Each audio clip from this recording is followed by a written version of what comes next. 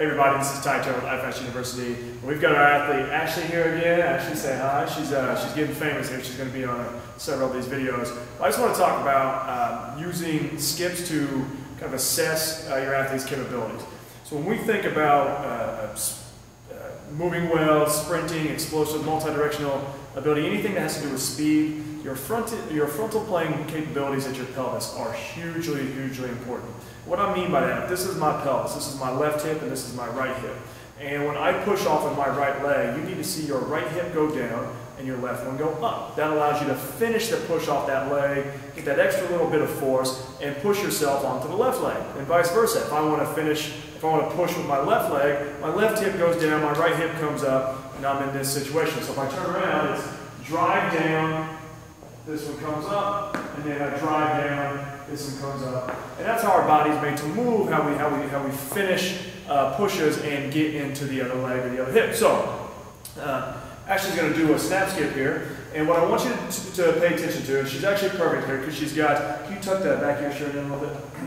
So she has a white shirt on with black shorts, so this is awesome. So you should be able to see her waistline clearly. And what I want you to do is when she switches legs, I want you to see the change in her hip height from side to side. And Ashley does this pretty well, so you should actually see a good demonstration of frontal plane competency and capability. So she's just going to do snap skips down, and we're going to take a look. Go ahead, Ashley.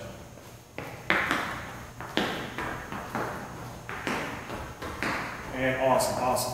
Good. So you saw the hips change. So that's an indication that Ashley can finish her push on one leg and transfer over to the other leg. So that's absolutely important when it comes to speed and multi-directional.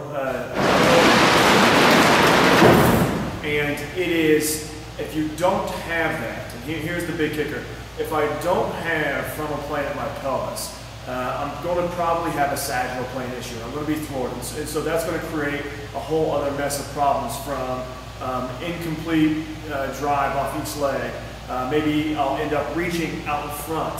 I'll have transverse problems up above of that. So frontal plane competency and capability at the pelvis is a great indicator of mechanical success when it comes to speed. So check that out with your athletes. If you're seeing an inability or a lack of change, or maybe a change on one side and not the other, start digging in. And that's a big red light to some inefficiencies that your athlete may have. So again, this is Ty Terrell, this is Ashley with IFAST University. We'll see you guys next time. Done.